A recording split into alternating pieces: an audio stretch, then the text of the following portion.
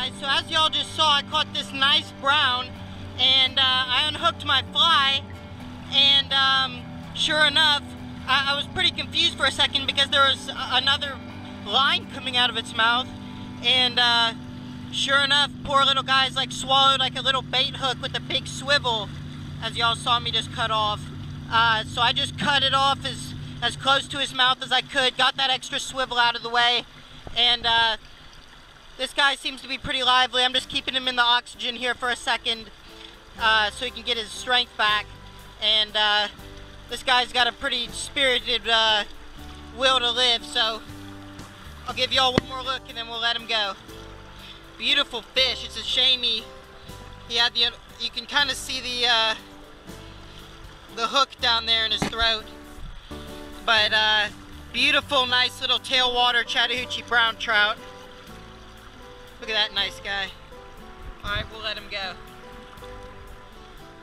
There he goes. Poor dude, I cut the line as close to his mouth as I could, but, you know, I hope it rusts out and I hope he's able to get big, but that's sad, but that's a nice fish.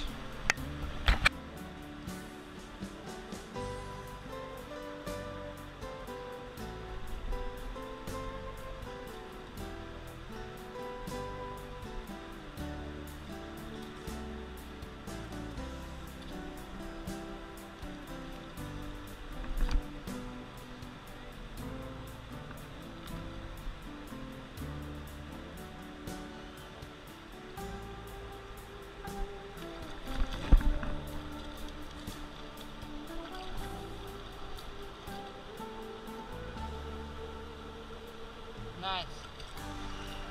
Nice rainbow there, guys.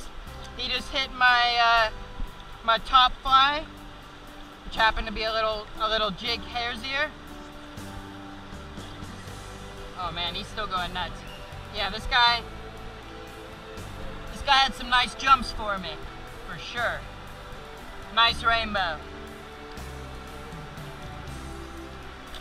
Oh, and there he goes. Nice fish. And Miles claimed that there was not any fish here, didn't you?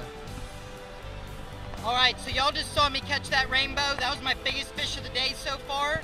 I've caught one smaller rainbow, and then that last nice wild brown that I just caught with that poor swivel coming out of its mouth.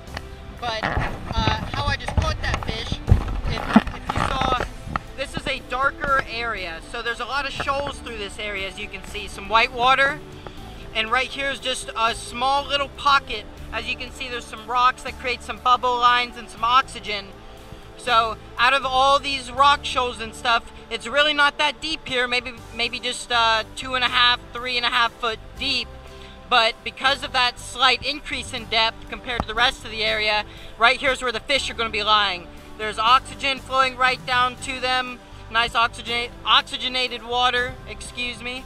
And a steady supply line of food flowing in the current, whether that be nymphs or bugs or whatever it is. So I actually saw that guy come up right over there in that pocket, and he did not eat my bottom fly, but he ate my top fly, which is this small hare's ear.